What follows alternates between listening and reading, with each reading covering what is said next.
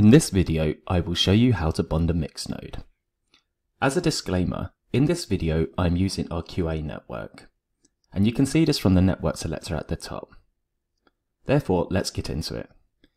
In this video, we won't go into the depths about the roles a mix node plays on the NIM network, as this is documented on the website. If you're interested to learn more, navigate to nimtech.net/docs for more information.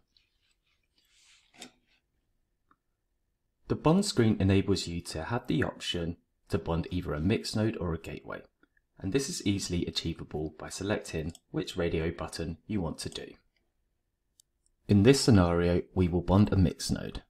This is the entry point for individuals to start earning rewards and allowing yourself to mix traffic on the NIM network.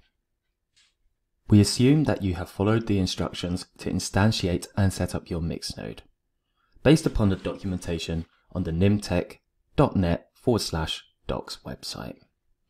So let's show what we need to do to bond our mix node.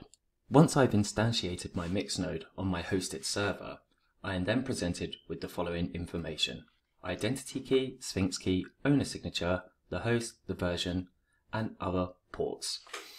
So what I'm going to do now is copy this information across and put it into the NIM wallet. I have now filled out all the required fields in terms to proceed and bond my mix node. One key thing to highlight here is, when bonding your mix node and setting your profit margin percentage, take into consideration the percentage you set. In layman's terms, if you set your mix node profit margin percent to 100%, you're less likely to have individuals delegating to your mix node, as they will receive no rewards. If you're fair in terms of payout from people delegating to your mix node, then you're more inclined to have better delegations along with some other varying factors. On the form as well, we have these additional options where we can configure ports, but I'm not going to do that in this instance. Therefore, I filled out my form, and now I'm going to bond my mix node. As you can see, that has successfully completed. Now, as I've automated my mix node via systemd on my server, I'm going to start it. And as you can see, that has successfully started my mix node, and now I should start receiving traffic and start mixing packets. I'm now going to return to the wallet and then complete the flow. You are only allowed to have one mix node bonded per account. So for future reference, if you did want to go about bonding a mix node again, you would have to unbond this one and then proceed to go and set up a new configuration.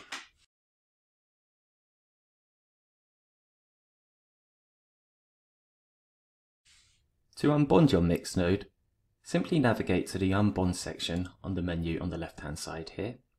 And if you do have a mix node already bonded, quite simply select the unbond button and that has successfully unbonded our mix node.